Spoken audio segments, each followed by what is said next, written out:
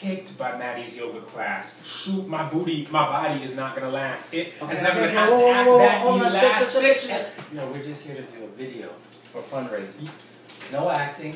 You are the playwright for this go around. Okay, how you guys doing?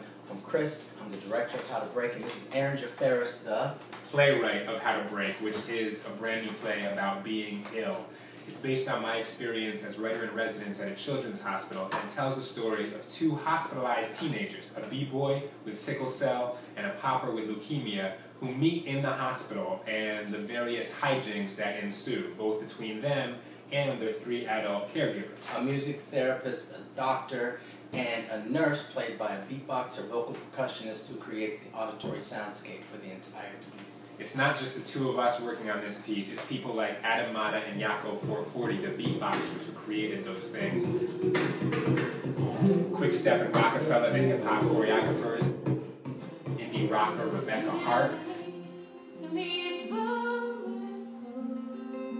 Together with a great team of actors and designers, and here in the Hip Hop Theater Festival are putting on How to Break October 18th to November 4th in New York City. So take a moment, push one of those buttons on the side, I don't know if it's the left or the right, and you can donate anywhere from $1 to $1 billion. Check us out.